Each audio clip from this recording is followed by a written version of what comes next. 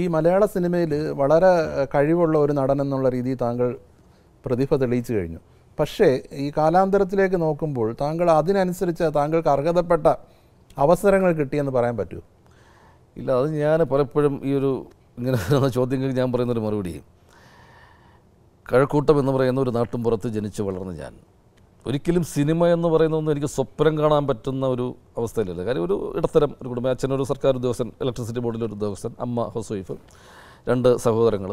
അപ്പോൾ അങ്ങനെ ഒരു നാട്ടുംപുറത്തിൻ്റെ ഒരു അറ്റ്മോസ്ഫിയറിൽ വളരുകയും അപ്പോൾ സിനിമയൊക്കെ നമ്മളിങ്ങനെ എത്രയോ അകലെയുള്ള ഒരു വലിയ ഒരു വേറൊരു സ്വപ്നലോകം പോലെ ഇങ്ങനെ മാറി നിന്ന് കണ്ടിട്ടുള്ള ഒരാളാണ്. അതുകൊണ്ട് സിനിമയിലേക്കൊക്കെ വരിക എന്ന് പറയുന്നത് തന്നെ ചിന്തിക്കാൻ പറ്റുന്ന ഒരു അവസ്ഥയിലായിരുന്നില്ല ഞാനൊക്കെ. ആ സിനിമയിൽ എന്നെപ്പോലെ ഒരാൾ കടന്നു വരികയും അപ്പോൾ ആലോചിക്കണം, ഞാൻ കണ്ടിട്ടുണ്ട് എത്രയോ വലിയ വലിയ പ്രതിഭകൾ, എന്നെക്കാളൊക്കെ എത്രയോ മിടുക്കന്മാർ, എത്രയോ സൗന്ദര്യമുള്ളവർ, എത്രയോ സുന്ദരന്മാർ, കഴിവുള്ളവർ, പ്രതിഭകൾ.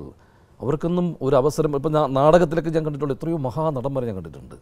ഇവർക്കൊന്നും കിട്ടാത്ത ഒരു അവസരം എനിക്ക് സിനിമയിൽ തുറന്നു കിട്ടിയെന്ന് പറയുന്നത് ഏറ്റവും വലിയൊരു ദൈവത്തിൻ്റെ ഒരു വലിയ ഒരു അനുഗ്രഹമായിട്ടാണ് ഞാൻ കാണുന്നത്. അപ്പോൾ അത് എനിക്ക് ഒരിക്കലും ഒരു പരാതിയോ പരിഭവത്തിനോ യാതൊരു അവകാശമോ ഇല്ല.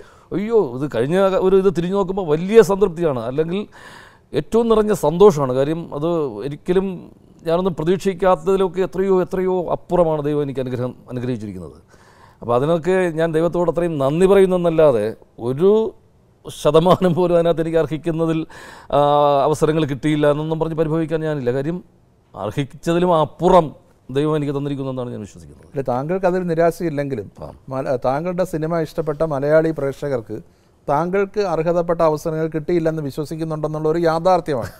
എന്തുകൊണ്ടായിരിക്കും താങ്കൾക്ക് അവസരം കിട്ടാൻ അത്രയും കിട്ടാതിരുന്നതെന്ന് താങ്കൾ കരുതുന്ന കാരണം എന്താണ്? അല്ല, ഞാൻ ഇതിനകത്ത് പറയാനുള്ളത്, ഒരവസരത്തിന് വേണ്ടി ഞാൻ ഒരു ശ്രമവും നടത്തിയിട്ടില്ല. എനിക്ക് ആദ്യത്തെ ഈ ഒരു സഖാവ് എന്നൊരു സിനിമയിൽ കിട്ടുന്നത് പോലും, ഇപ്പോൾ ഞാൻ നേരത്തെ പറഞ്ഞ രവിചേട്ടൻ എന്നെ വിളിച്ചുകൊണ്ട് പോയി കാണിക്കുന്നത് എന്നെ തേടി ഇങ്ങനെ വന്നതാണ്. ലംബോയിലേക്ക് വരുമ്പോഴും അതും ഇതൊരു സ്കൂൾ ഡ്രാമയിലുണ്ട്, കുറച്ച് പേരുടെ സഹായത്താൽ അതും അങ്ങനെ വന്നു. ഇതിനൊന്നും ഞാൻ അങ്ങോട്ട് ശ്രമിച്ചിട്ട് ഒന്നും സംഭവിച്ചിട്ടുണ്ട്. സിനിമയിൽ ഒരവസരം പോലും ഞാൻ ശ്രമിച്ചിട്ട് എൻ്റെ ഒരു വലിയൊരു ഭാഗീരഥ പ്രയത്നം കൊണ്ടിട്ട് സിനിമയിൽ വന്ന ആളല്ല ഞാൻ. അപ്പം അതുകൊണ്ട് തന്നെ സിനിമയിൽ നിന്ന് മാറി നിൽക്കുന്ന സമയത്തും ഇതൊന്നും ഞാൻ ശ്രമിച്ചിട്ട് കിട്ടിയതല്ല. പിന്നീട് അവസരങ്ങൾക്ക് വേണ്ടി ശ്രമിക്കാൻ പോയതുമില്ല. അപ്പോൾ ഇതെല്ലാം ഒരു ദൈവനിശ്ചയപ്രകാരം ഞാനൊരു വലിയൊരു ദൈവവിശ്വാസിയാണ്. അതുകൊണ്ട് തന്നെ എല്ലാ കാര്യങ്ങളും ദൈവനിശ്ചയപ്രകാരം മാത്രമാണ് സംഭവിക്കുന്നതെന്നാണ് ഞാൻ വിശ്വസിക്കുന്നത്.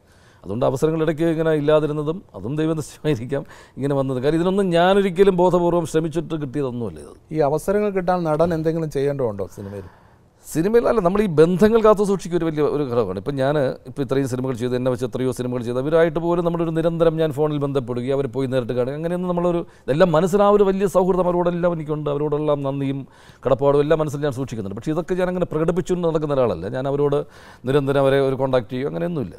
അപ്പോൾ അത് ഇപ്പോൾ എൻ്റെ ഒരു ഇതെന്ന് പറയുന്നത്, ഇപ്പോൾ പ്രേം കുമാർ എന്ന് പറയുന്ന ഒരു നടൻ ഇന്ന സാധ്യതകളൊക്കെ അയാൾക്ക് ഉണ്ട്, ഇന്ന കുറച്ച് കഥാപാത്രങ്ങൾ ചെയ്തിട്ടുണ്ട്, ഇതൊക്കെ നമ്മൾ അങ്ങനെ അടയാളപ്പെടുത്തി വെച്ചിട്ടുണ്ടെന്നാണ്. അപ്പോൾ അങ്ങനെ സിനിമയിൽ നമ്മുടേതായ ഒരു ഇന്ന കാര്യങ്ങളൊക്കെ ചെയ്യാൻ പറ്റുന്ന ആണ് എന്ന് അടയാളപ്പെടുത്തിയിട്ടുണ്ടെന്നാണ് എനിക്ക് എന്നെക്കുറിച്ചുള്ളൊരു വിശ്വാസം. ഇനി എപ്പോഴും ഞാനിത് എന്നെ തന്നെ ഇങ്ങനെ പറഞ്ഞുകൊണ്ട് അല്ലെങ്കിൽ മാർക്കറ്റ് ചെയ്തുകൊണ്ടിരിക്കേണ്ട കാര്യമുണ്ടോ? നമ്മളിപ്പോൾ ഒരു കട തുറന്ന് വെച്ചിട്ട് ഒരു ഉൽപ്പന്നം നമ്മൾ വെച്ചിട്ട് അതിൻ്റെ ഗുണഗണങ്ങൾ നമ്മൾ ഇങ്ങനെ നിരന്തരം പറയുകയും അതിലേക്ക് ആൾക്കാരെ ആകർഷിക്കുകയും ചെയ്തുകൊണ്ടിരിക്കുന്ന ഒരു ഇതില്ല. നമ്മളിങ്ങനെ ഒരു ഉൽപ്പന്നം ഇവിടെ ഉണ്ട്, അതിന് ആവശ്യമുള്ളവർ വേണമെങ്കിൽ എടുക്കാം. നടനൊരു ഉൽപ്പന്നമാണല്ലോ, തീർച്ചയായിട്ടും അത് വേണമെങ്കിൽ നിങ്ങൾ ഉപയോഗിക്കൂ എന്ന് മാത്രമേ ഉള്ളൂ. അപ്പോൾ നമ്മളിങ്ങനെ ഉണ്ടെന്നുള്ളത് പലർക്കൊക്കെ അറിയാം. ആവശ്യക്കാരുണ്ടെങ്കിൽ വന്നാൽ സന്തോഷം.